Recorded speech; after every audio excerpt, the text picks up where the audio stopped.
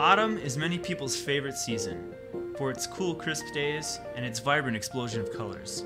For many, autumn's the time to drive along scenic roads or hike through colorful forests. And each autumn, people wonder, why do leaves change color and fall to the ground? To understand why leaves change color, we first have to understand why trees have leaves. Deciduous trees, trees that have leaves to produce plant material for sustenance and growth. During the growing season, the leaves of trees act like solar panels and lungs. Leaves capture the light of the sun and carbon dioxide from the air, then combined with water soaked up by the roots, the tree produces sugars, such as glucose. This series of chemical reactions powered by the sun is known as photosynthesis. The entire process is much more complicated than this, but for today, we will keep things simple. Chlorophyll, a green pigment in the chloroplast of the leaf, absorbs incoming sunlight and gives leaves their color. So, during the growing season, most trees have green leaves.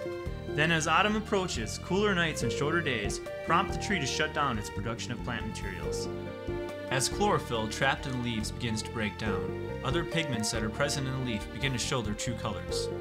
From the carotenoids, we get brilliant yellows and blazing oranges seen in poplars and maples. From the anthocyanins, we see fiery reds in certain maples and oaks. And from the tannins, we see rich browns. The varying amounts of chlorophyll and other pigments mixing in the leaf determine the leaf's autumnal display. Other changes take place too. As the leaf changes color, a new layer of cells begins to grow where the stem of the leaf is attached to the limb. This new growth severs the leaf from the limb and eventually falls to the ground. The tree heals the wound and a leaf scar is left behind.